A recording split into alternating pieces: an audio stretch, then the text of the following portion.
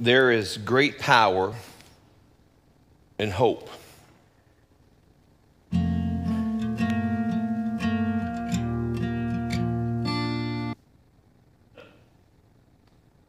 There's great power in hope.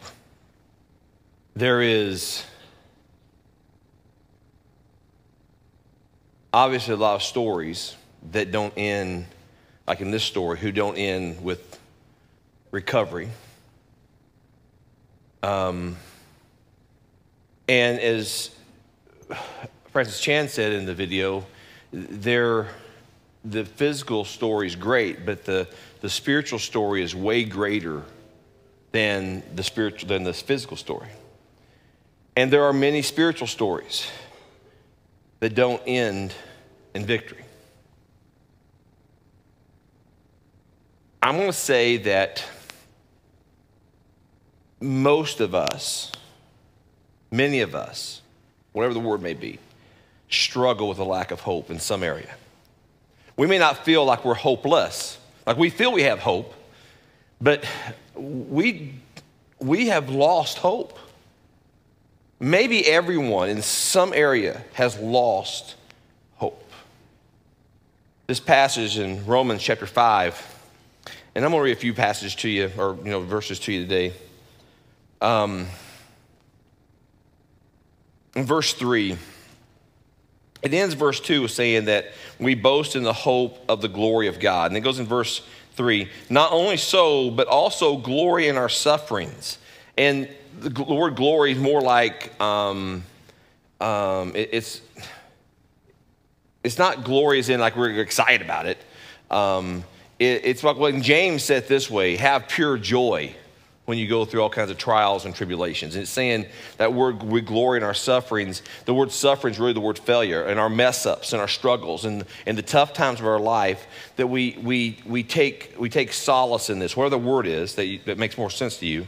We rejoice some form in our sufferings because we know that suffering produces perseverance. Now, they're going to give us a track here. That suffering is what produces perseverance. And our failures is what produces perseverance. That if we never failed, if we never struggled, if we've never had the obstacle, if we never had to strive through the difficult time, we would not have to develop perseverance.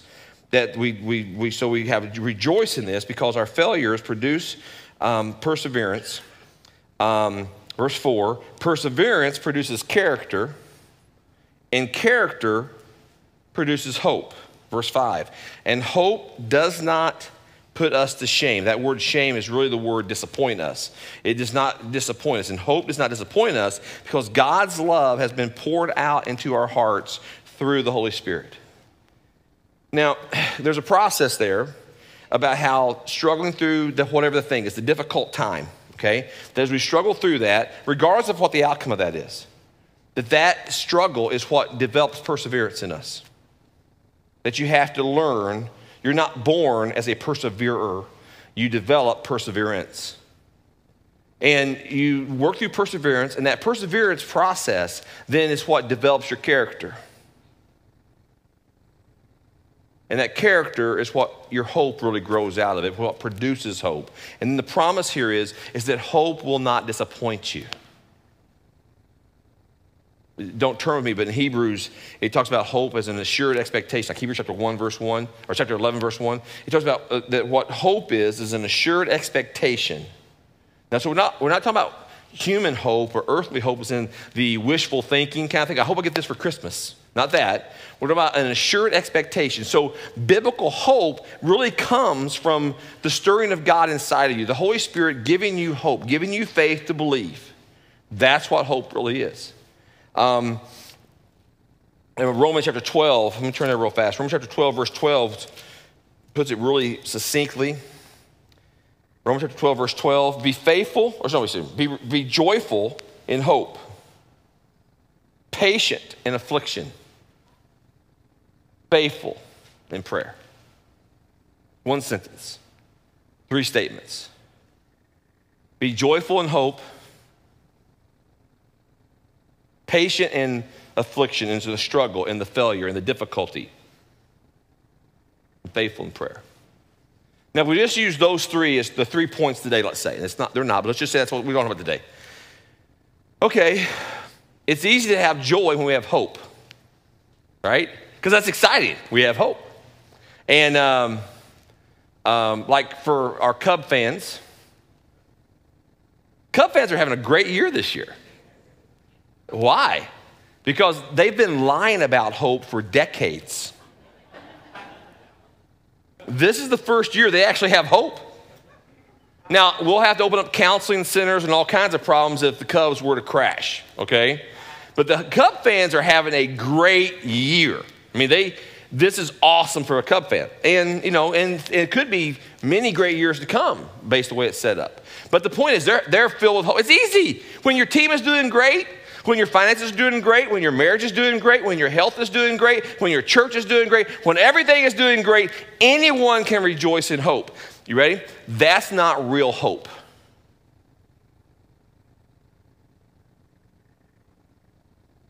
Real hope, you don't know if you have real hope until it's tested by the affliction. You don't know if you have real hope until the struggle happens, until the struggle in your finances or the struggle in your health or the struggle in your relationship or whatever it is. You don't know you really have hope until the struggle comes. Because anybody can have hope on a good day. And the third part it says to be faithful in prayer. Now, why is that so important? I do not believe, I'm not saying this can never be true because God does what God wants to do. But it's not so much that the more times you say something, God responds to you. Okay? The purpose of prayer is really to align my thoughts and my mind and my heart, my emotions with God's, not to talk God into doing something for me. Does that make sense? Like, it's not to be the annoying child who keeps coming, are we there yet? Are we there yet? Are we there yet? That's not what prayer is about. Prayer is not to say, okay, if I ask God like 19 times and he says no, I'll ask him like another 19 times. I'm going to keep asking and keep asking. That's not the point of prayer. The point of prayer is simply communication with God. And the point of prayer is for us to communicate with God, for us to receive from God, to hear from God, to sense from God, whatever that term is for you, and for us to align our way of thinking and our way of feeling and our way of doing with the nature and the character of God. The point of prayer is to put ourselves in the position to be the best reflections of God that we can possibly be. That's the point.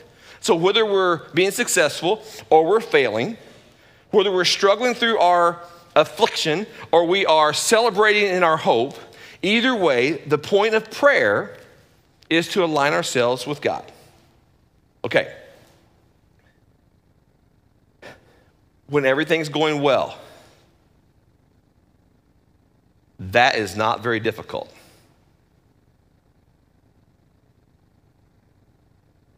Most of us feel guilty at some level of the lack of time we spend communicating with God, of the failure of our prayer life. And sometimes we pray because there's a crisis. Like all of a sudden it's like, God, please rescue me from this circumstance. God, still fix this, please fix this situation. And really those prayers most of the time are very selfish. We don't want to be embarrassed. We don't want to have pain. We don't want to have loss. We don't want to make a fool of ourselves in front of people. Or we want to see the cool thing happen because it really feels cool when we're in the cool thing happening. That's awesome. I mean, if I pray and say, God, I want you to grow our church and reach all these people and do this kind of thing, I can pray that prayer and it'd be really about me. God's not, when my motives are wrong, God's not, biblically speaking, and this is in the Bible, that when we pray with wrong motives, God's not answering those prayers. I can pray the exact same words and pray them with the right motive. I can pray those exact same words with the wrong motive. But see, if I align my mind, if I align my emotions, the way I think and the way I feel, if I align those with Christ, with God, then I'm going to pray with the right motive. Does that make sense to you? You guys out there? It's not you guys there today, right? Okay, the point is that so many times what we do is that we have, okay, I have a feeling, a thought, and I pray for the thing, but I'm not really being faithful in prayer because I don't pray on a good day. I just pray on a bad day. I think that if I prayed before my meals, that's good enough because I prayed before my meals. Or I think if I prayed, I give my little random, God, take care of my kids, and God, do this thing over here, and God, do that thing over there, then therefore, that's okay. And the point of prayer is to have an ongoing communication with God that never really ends. Like I've told you this before, I don't say, when I pray publicly, I use the word amen at the end of my prayer so everybody knows I'm done praying now, right? But I don't say amen during the course of a week. I mean, just in my life, I never use the phrase amen. Ever.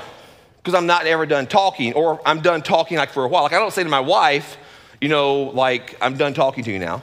Or if I did, it'd be a problem. You know what I'm saying? So I don't say to God, amen, which is basically I'm done talking to you now. It's just like I'm just talking. And so I talk to my wife, hey, blah, blah, blah, blah, blah. I walk in the other room. I leave. I may tell her, hey, goodbye. I'll see you after a while. I leave the house. My wife leaves the house. We're gone for 2 or 3 days from each other, whatever it is. We don't say like, we'll never speak again. It's like we have an ongoing conversation.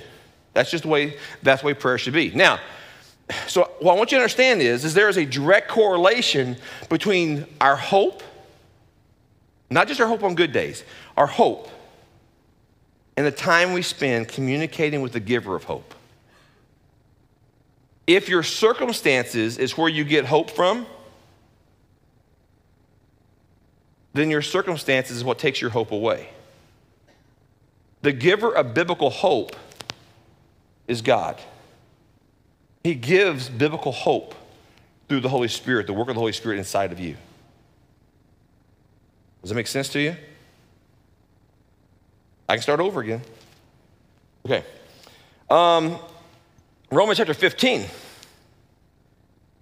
verse 4. For everything that was written in the past, and it's written about Scripture, for everything that was written in the past was written to teach us, so that through the endurance taught in the Scriptures and the encouragement they provide, we might have hope. Nowhere in there does it say that look to your circumstances to give you hope. Look to the important person in your life to give you hope. Look into your bank account to give you hope. Now, I ain't gonna lie. When everything's going well in your finances and everything's going well in your job and everything's going well in your health and everything's well in your relationships, when your kids are doing awesome and everything's awesome in your life, right? And your church is awesome and your town's awesome. When everything is awesome, it does feel a lot better. I'm not going to lie. That's nice. It feels comfortable for everybody. But that's where your hope comes from.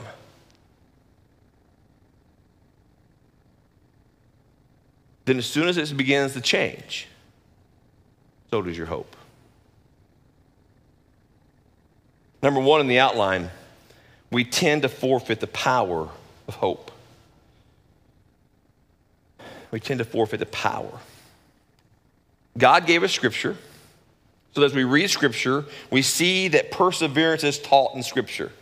We see that endurance is taught in Scripture. We see the stories of endurance, the stories of perseverance, the outcomes of those stories.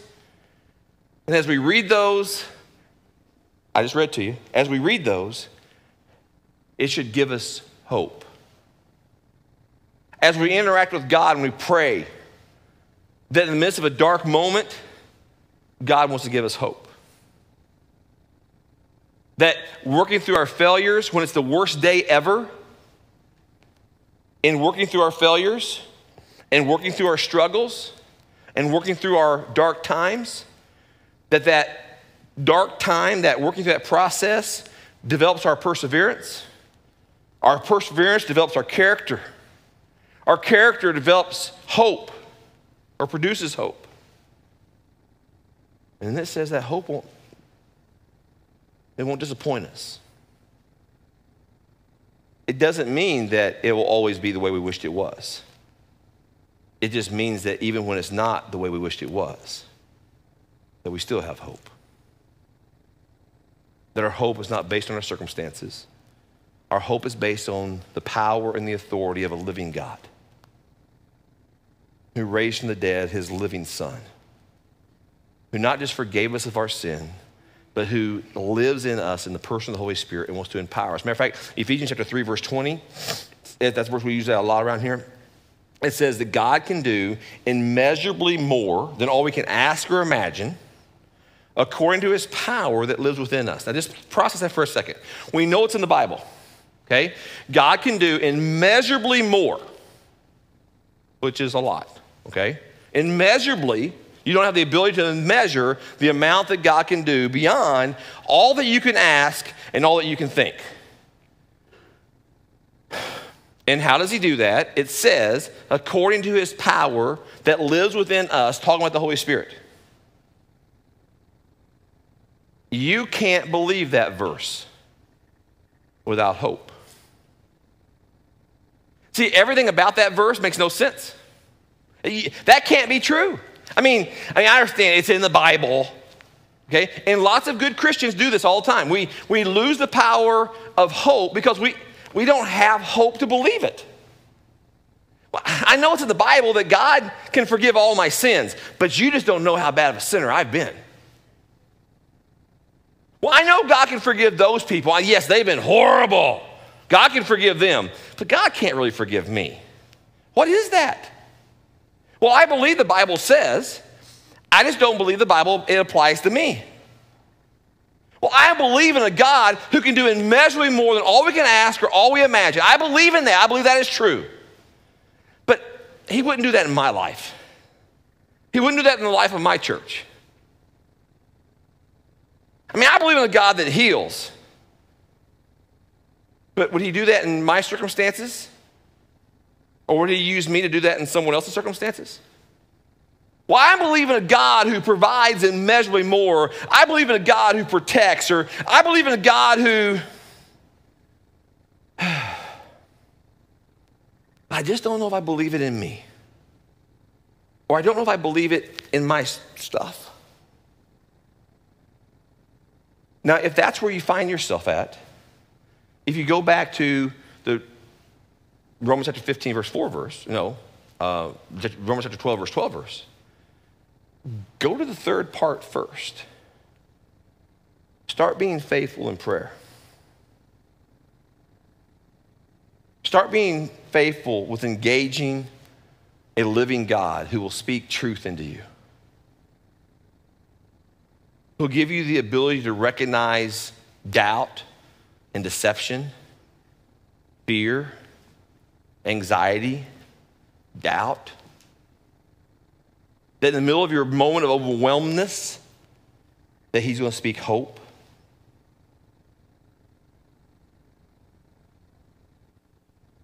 In the moment of darkness,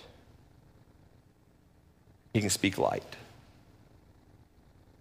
That does not mean that the moment of darkness goes away.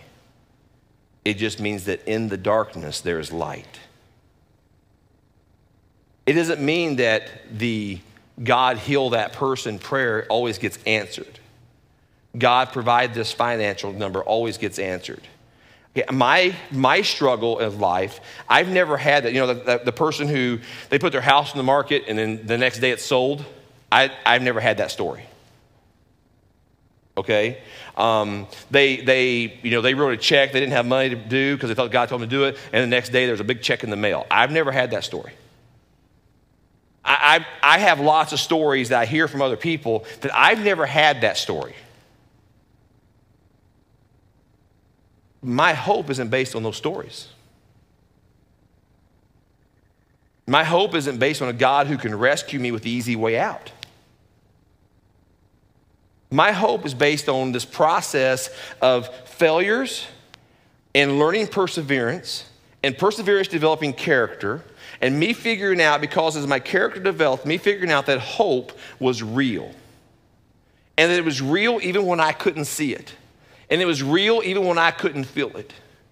That there is great power in hope. And that many times what happens is we forfeit that power because of our lack of hope. We forfeit the thing God wants to do. Now, if we use the story that was in the video, I mean, they had been told that he was in the hospital in coma for 60 days. He was in there longer, but for 60 days he's in coma, blah, blah, blah, blah. They had been told after 30 days, whatever it is, he's brain dead and pull the plug. They just didn't feel it was time to pull the plug. Now, I'm not saying, I've been with people when the decision was made to pull the plug. But what happens is, here's what I'm trying to get to, is that sometimes God speaks hope. Now, in the father, there's two things happened with the mother and the father in the video, right? The mother was upset because her son didn't know Jesus. And she didn't want her son to go to hell. That was her problem. And she was broken over that. And her prayer was, God, if he knows you, go ahead and take him. It means he's already dead. I'm ready to pull the plug. I just need to know if he knows you. If he doesn't know you, I need to have enough recovery that he can receive you. He can have a relationship with you. I need to know he's in heaven, not hell. The father's deal was different. I mean, he may have had that too, but his deal was, I have failed as a father. I was gone 270 days a year, blah, blah, blah, blah, blah. This is all my fault. My lack of attention to him, my lack of engagement with him. I'm providing, I'm doing all these kind of things. I'm building championship and for the Los Angeles Dodgers. I'm doing all these wonderful things, but I failed my son, and he wanted his son to come back. Now, here's what I understand. There's never been a person who sat by a bedside and wanted their child to die. Don't misunderstand this. They were not able to talk God into anything.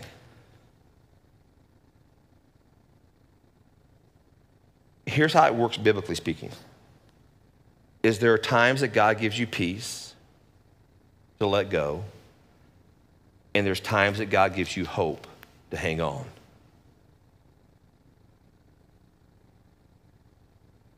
To you again. There's times that God gives you peace to let go. And there are times that God gives you hope. I don't care what we're talking about. It's your wayward child. It's your crazy spouse. It's the family member that is difficult. It's whatever we're talking about. There are times that God gives you peace to let go. And there are times that God gives you hope to hang on. If your character hasn't developed enough, you won't know the difference.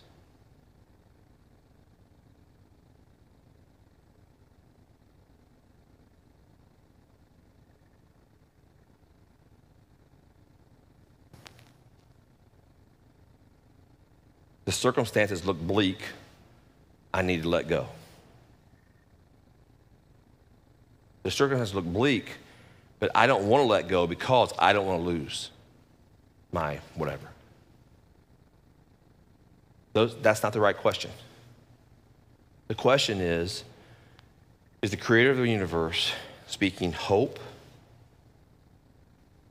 to hold on, or is he speaking peace to let go? That's the question. It's not about how much God loves. It's about the power of God. I can tell you lots of stories. But see, it's working through the process.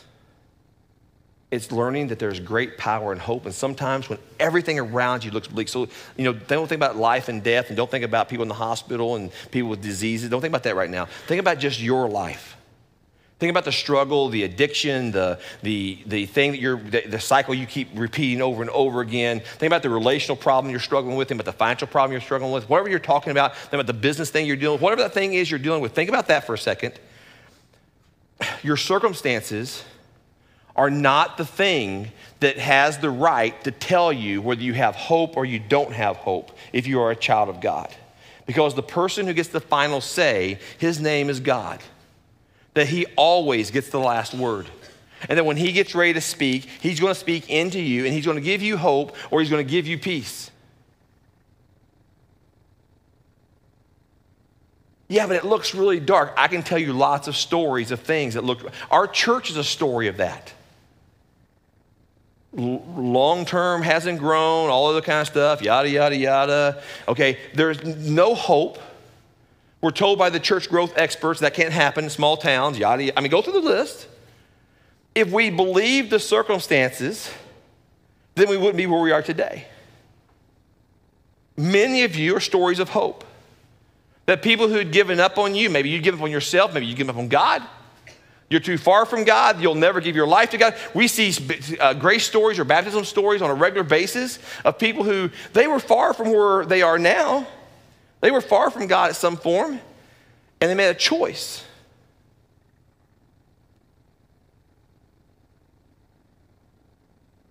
As you look at your life, it could be in you.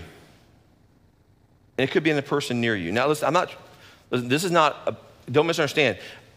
If I give you a pep rally that encourages hope in you, that's a circumstance that's not correct. Does that make sense to you? Right? Okay, hope, biblical hope, is an assured expectation that's spoken from God through the Holy Spirit into you. There are times that I have believed stuff that no one around me believed.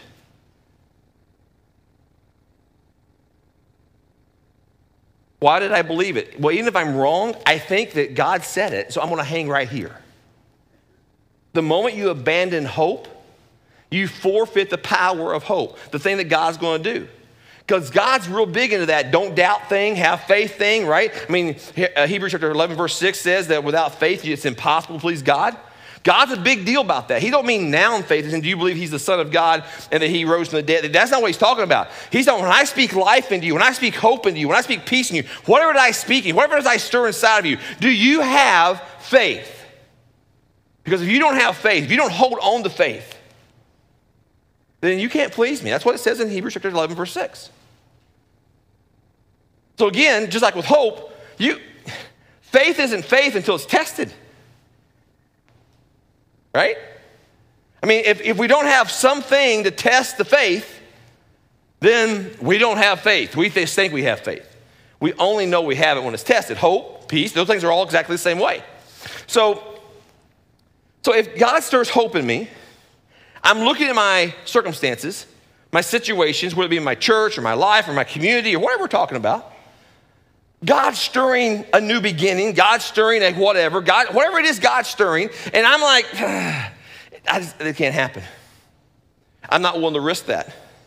I'm not willing to stand and endure that. I don't want the verbal abuse that's going to come while everyone doesn't believe this is going to ever happen. I don't want that verbal abuse, so I'm just going to bail. And then what happens is we bail. And we don't experience the power of hope. And then you know what just happened? Two things. All the naysayers just became true. And number two, we just demonstrated whatever you call that, an action, a behavior, an attitude that makes God look absolutely powerless.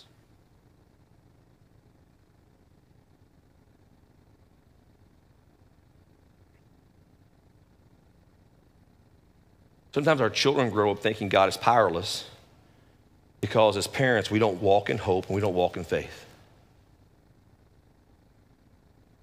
We walk in things we can control. Our kids don't get to see God provide and God show up. They don't understand the value of things like perseverance through difficult times. Perseverance when it's not a difficult time, it's just a dry time and we just have to stand still while everything around us looks like it's wrong.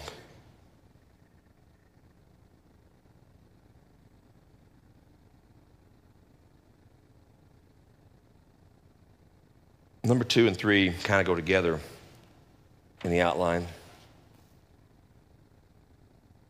Number 2, don't wait until a crisis happens to be and do what you, who and what you already know you should be and do. Don't wait for a crisis to happen. Like in the dad's case, he waited for a crisis to happen to be and do what he already knew he should be and do.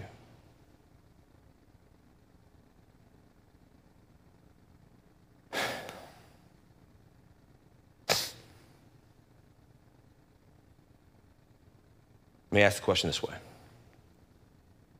What's the thing that you already know? The thing that you already know you should be and do.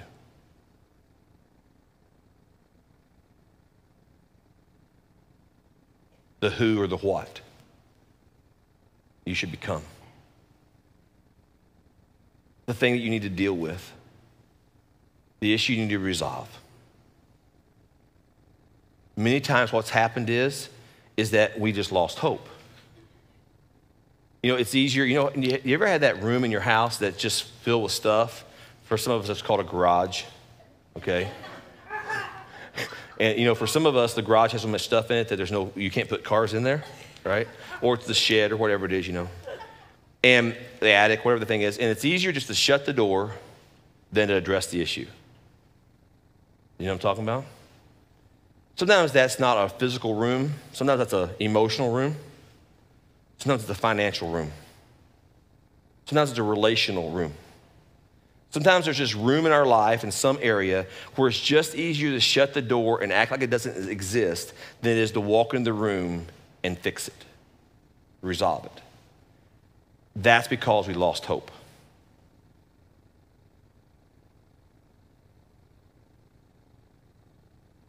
Some of us have parents that are older. And if we'd laugh about it probably, but one of the things we're worried about is all those rooms in the house that they've lived in for like 70 years that have had doors shut for a long time, and there's all kinds of stuff around that we don't want to have to deal with someday, right? Some of us emotionally, that's where we are. We've got a lot of doors we've shut, or financially, or in our relationships, and I don't want to deal with it. I'm just going to shut the door. Because everything out here is great. The living room looks awesome. The kitchen is great. The master bedroom, perfect. The bathroom that all the guests get to use, it's great. It's always clean. But those two rooms, don't anybody go there. Or no one is allowed to go into the basement. And all that means is there's unresolved issues. Now, then there's a day it comes when it's like we get ourselves all fired up, we get our head right, and it's time to clean that place. And then to clean it, what always happens? You make a bigger mess trying to clean it first. Is that right?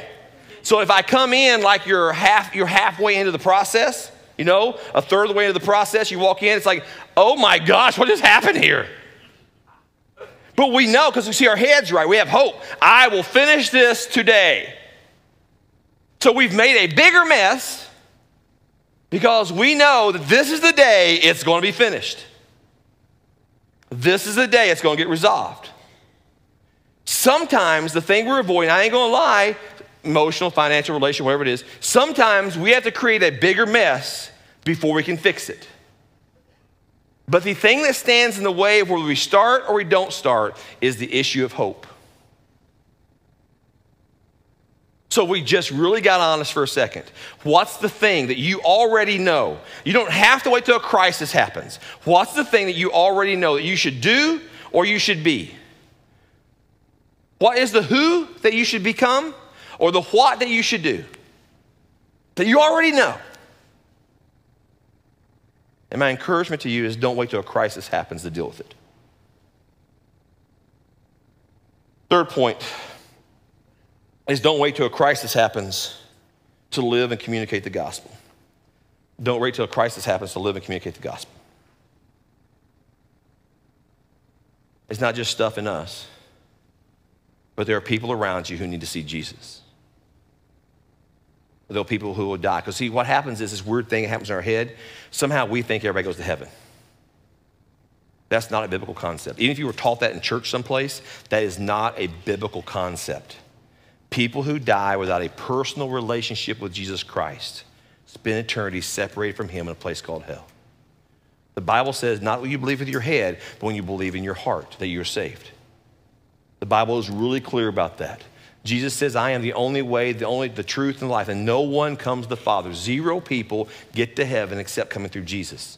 It's very clear in Scripture. Don't have wishful thinking when it comes to the salvation of someone you love.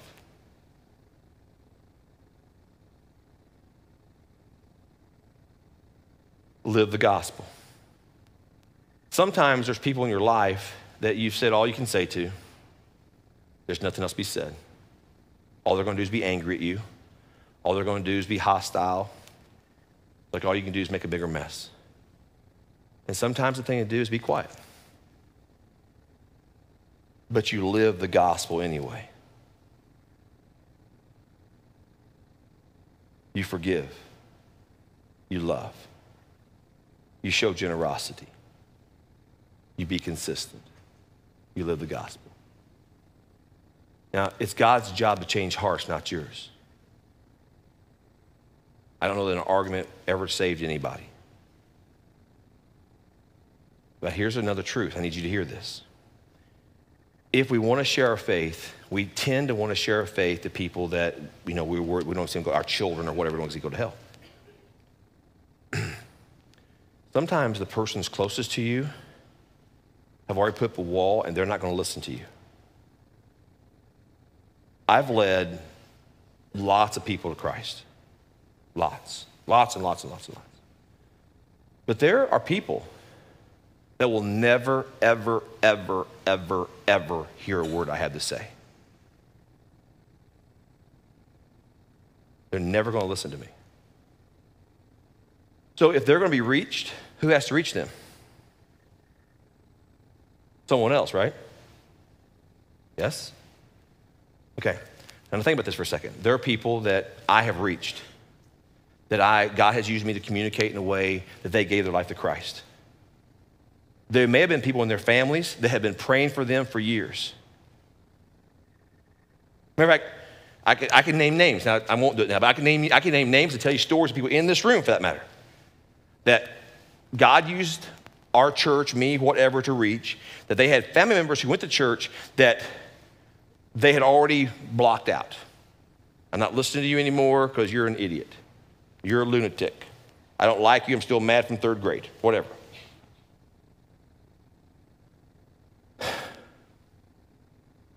But God turned their hearts, and God turned their minds.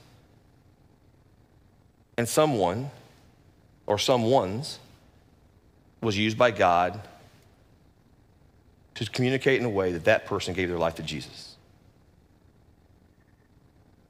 Rather than being focused on the person that you care about who's far from God, maybe what you need to do is focus on all the people around you who are still far from God.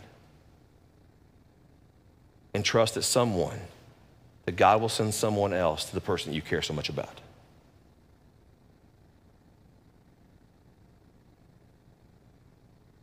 Here's how I want to close today. Because it's not important to me that my message was good or bad. That's irrelevant to me.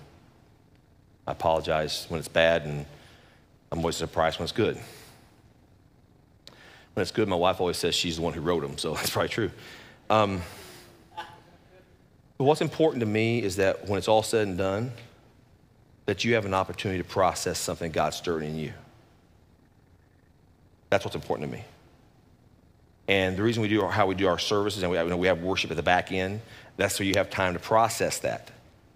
The reason we turn off the lights at the end, so you have time to process that and kind of as much privacy as we can give you in the middle of a room full of people. That's what we do. So here's the question I want you to process. Is there some area of your life where God is stirring hope in you today? Maybe it's about a person. Maybe it's about a thing. Maybe it's about your family who lives in your home and the things you need to do when you get home. Maybe it's about some area of your life, like your finances, or some closed door of your life that's just, I don't want to mess with that room.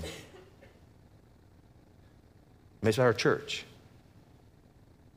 Maybe it's just stop complaining about life so much and start being a part of the solution. Be lots of things. Is there something that right now God is stirring your heart? An area where he's not giving you peace to let go, but he's giving you hope to hang on. Is there a person you stopped praying for because you gave up on them? Is there a circumstance or a situation you stopped praying for because you gave up on it? Is there an area of your life where you've been living out of your doubt and your fear and you're giving up rather than living out of your hope and the power of a living God to change something? Is there a place where your unwillingness to persevere, to stand firm in a spot? One of my favorite verses, Exodus chapter 14 says that if you'll stand still, God will fight for you. Or it says, God will fight for you. You need only stand still. Sometimes the greatest act of faith you have is not what you do, but where you're willing to stand and how long you're willing to stand there. Do you believe in a God who's willing to move on your behalf, on the behalf of the thing he's stirring inside of you today? And if you do, please respond to it. Let's pray. Heavenly Father, I thank you for this day. God, a church our size, multiple campuses, people who watch online, all the things that happen as part of our church, God, there are so many circumstances. There are moments of new birth, and there's moments of death.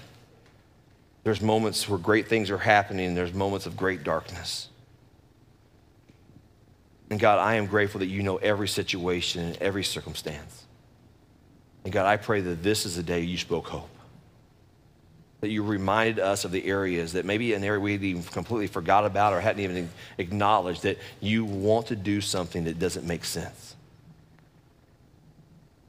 But I pray we respond to you the way you want us to. We love you. So in Jesus' name I pray. Amen.